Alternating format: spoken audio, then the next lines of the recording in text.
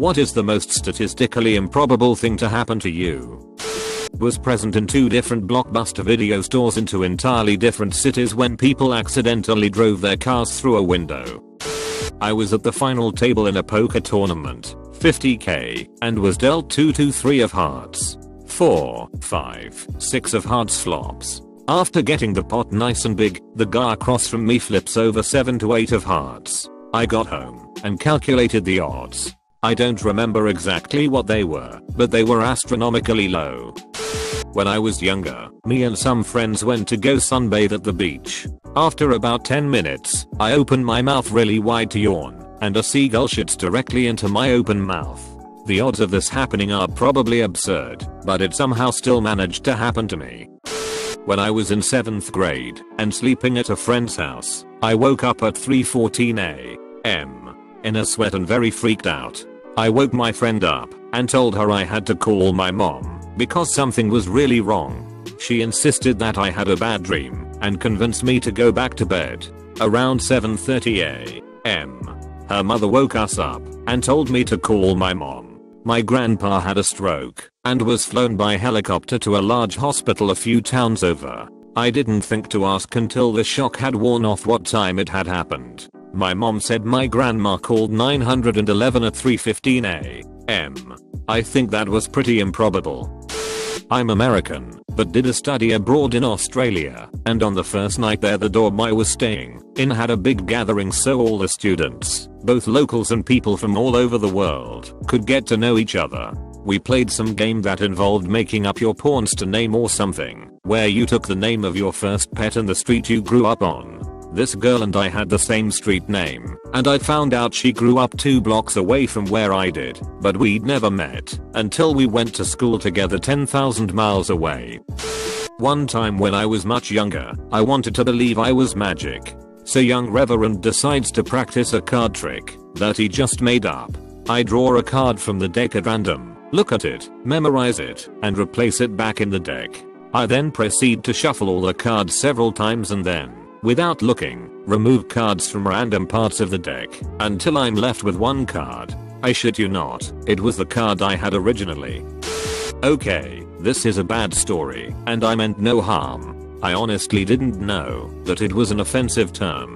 I apologize to any little people who I most certainly have offended. When I was in high school, I was walking through a Walmart in South Carolina, telling my friend a story about how I overheard someone being robbed at knife point, and how when I came around the corner of the building to help, I saw that the man doing the robbing was a little person. When I got to the point where I revealed that fact, I did it by shouting it was a midget. Well, it just so happens that a little person worked at that particular Walmart, and we passed the aisle she was standing in. Just as I shouted that, she heard. I apologized and left the building immediately. So, 2 years later, while walking through a different Walmart several states away, Missouri, I was telling another friend that story and how I had made an ass of myself while telling the previous story. I'm sure you can guess what happened. Just when I got to the part where there had been a little person overhearing me shout it was a midget, I, of course, did it by shouting there was a midget right there, while indicating down the next aisle. Well, standing just a few feet down that aisle, on a step stool, stocking shelves, was a little person who heard me. I apologized and left the building immediately. Now, at this point you should probably assume this is bullshit and add this story to the list of things that never happened. Unfortunately, it is all true. Even more unfortunately, I found this occurrence to be so ridiculously unlikely that I had to tell someone about it. And I did. I remembered it suddenly while walking in a Walmart with my, at the time, girlfriend. This time in Maryland. And it played out exactly the same as before. Instead of apologizing, I just screamed what the fuck and left the building immediately. So, I don't tell that story anymore. First because nobody would ever believe it, and second because I'm afraid to add another layer. Whoever the little person reading this is, and I fucking know there is one, I'm sorry. I don't mean to offend. I was just stupid. The best thing about this question is that everyone should have at least one statistically improbable thing that has happened to them. If they don't, then the statistically improbable thing that has happened to you is that no statistically improbable thing has ever happened to you. My friend was fooling about with a brand new deck of cards, unshuffled, and decided to do a magic trick. He told me to pick a card, then put it randomly back in the deck. He figured that he would know my card, because it would be the only one out of order. He looked through the deck, and couldn't find my card. It turns out I had randomly put it back in the right spot. I told him that I knew what I was doing the whole time, and that I was the real magician. When I was younger, I wanted to buy Pokemon Stadium, but didn't have enough money. So my dad buys me a scratch-off ticket, and gives it to me. I scratch it off, and it's the exact amount I needed to buy it. Nothing that lucky has ever happened to me since. I was golfing with my dad one day, and he hit his tee shot on a par 5 about 200 yards from the green. The group in front of us was apparently in the woods, and when they came out, they noticed the golf ball in the fairway, and picked it up. As per the rules of golf, he had to drop a ball as near to the spot where it had been picked up, with no penalty. He then hit his next shot in the hole, for a 2 on a par 5, albatross, double eagle. These are significantly rarer than hole-in-ones, and I suspect he is the only person to ever make one using 2 different golf balls in the process. Less than a month later, he made a hole-in-one. The worst part of it all is he's about a 10 handicap, and I'm a scratch golfer who used to play in very competitive tournaments. He now has 1 albatross and 3 hole-in-ones. I have none of either. Very first time at a casino, I played the slots for about 3 hours on just $10. I had gotten up to about $30 at one point, but was waiting on some friends, so I kept playing. Minimum bet of 40 cents each time. Went from $17 and change without hitting anything whatsoever, not even a 4-cent hit, to exactly $2. Got mad and hit maximum bet, using up my $2, and got up to walk away. About 6 steps later I hear loud ringing and everyone started turning around. Won $125 on my very last spin. TL. Doctor, hit the jackpot my first time at a casino on my very last spin. Also, I went to watch my grandpa play in a doubles golf tournament when I was about 10 years old. His partner cancelled last second and the rules said that he had to have a partner and you had to let the other person hit every 3 or 4 strokes. I end up playing on his team and he lets me play the bare minimum, just putting in the fairway every now and then.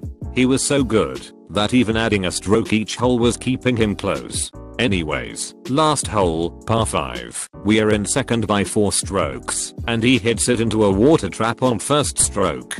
So now we either have to make it on this shot to win, or the next to tie, and it's my turn. Knowing that we won't win, he tells me to try as hard as possible.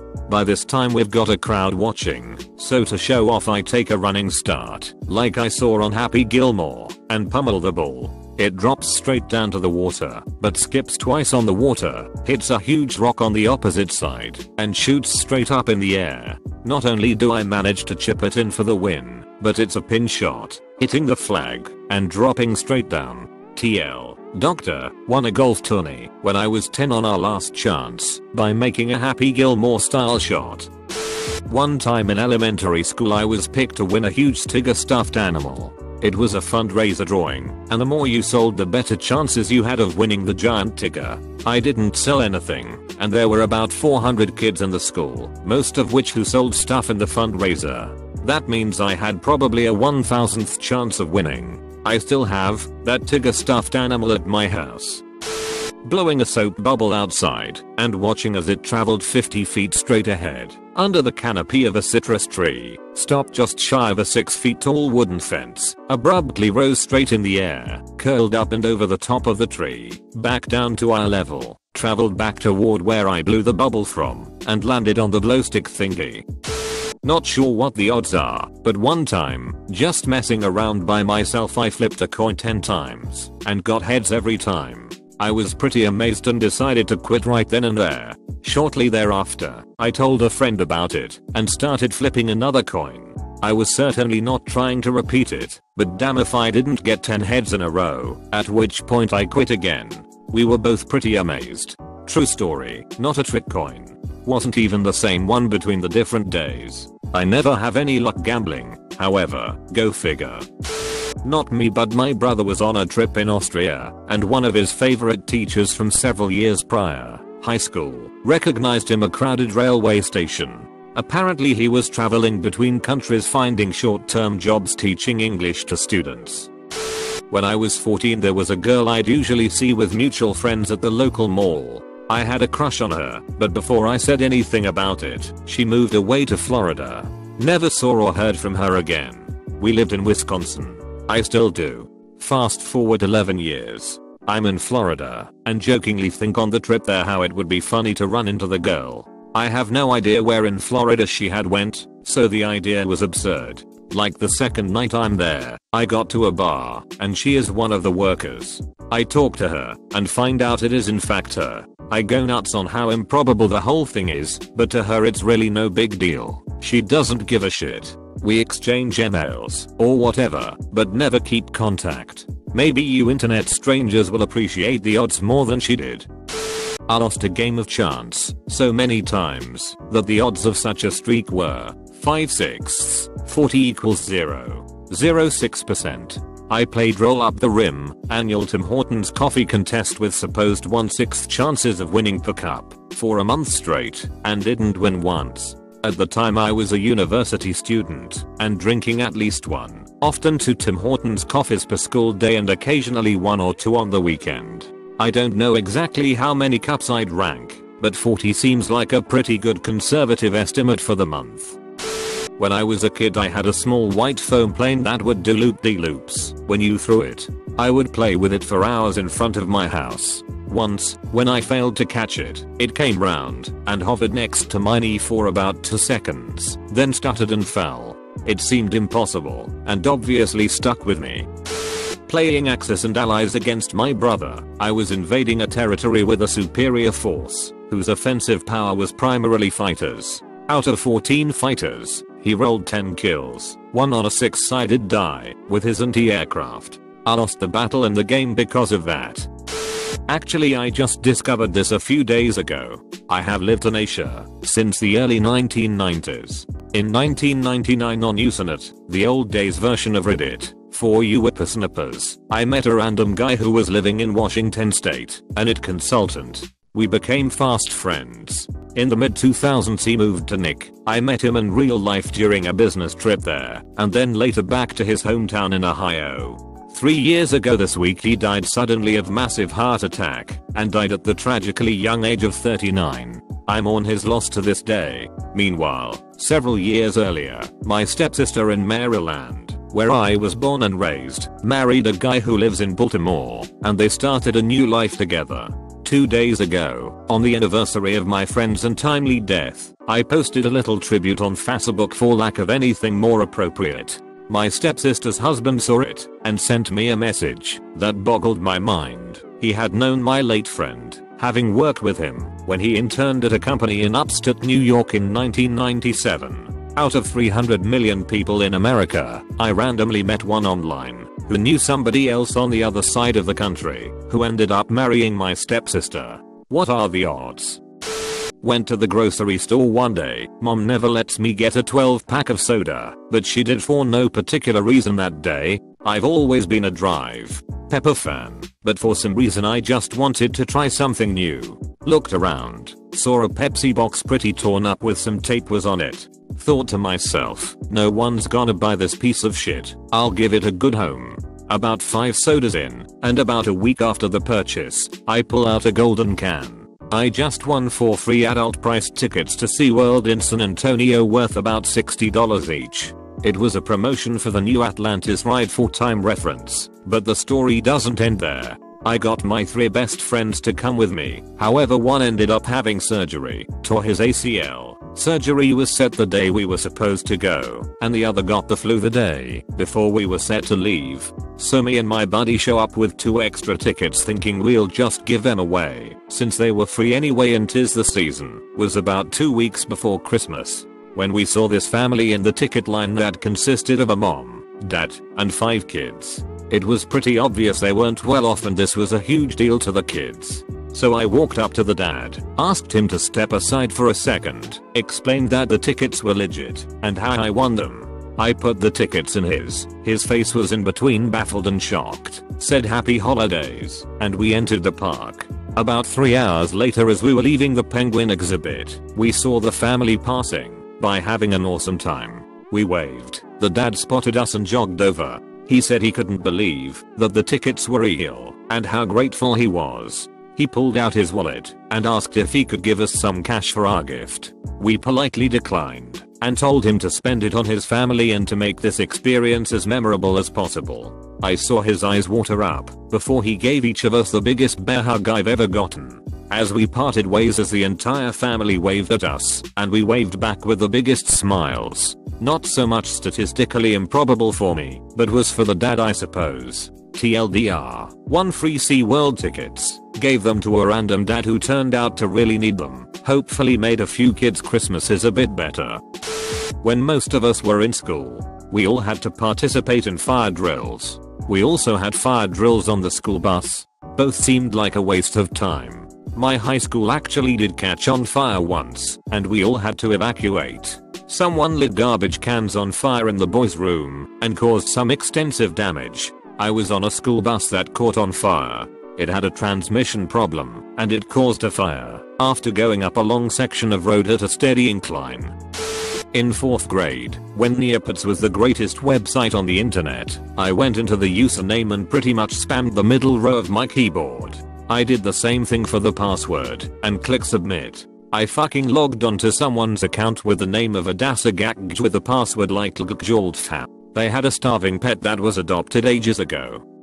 When I was a kid, there was a raffle going on for my town's Little League baseball. There were probably several hundred raffle tickets sold. My mom bought me 3 tickets. In the raffle, there were 2 grand prizes, a signed baseball bat by Justin Upton, if anyone is a baseball fan, and a signed hockey stick by everyone on our semi-pro team. After a few giveaways, it was time to announce the winner of the first prize, the hockey stick. Lo and behold, one of my tickets won it. Go me. Later in the day, they announced the winner of the baseball bat. And of course I won that too. I walked up to claim the baseball bat while also holding the hockey stick, effectively making everyone there extremely jealous. I was accused of cheating. TL. Doctor, I won both grand prizes at a raffle of several hundred people with my 3 tickets. Broke back in motorcycle/auto collision, had back pulled straight. Perfect application of traction to a spinal injury by being run over by the same car and dragged 40 feet by my skull. Instead of a wheelchair, I get to walk with lots of pain. Good times.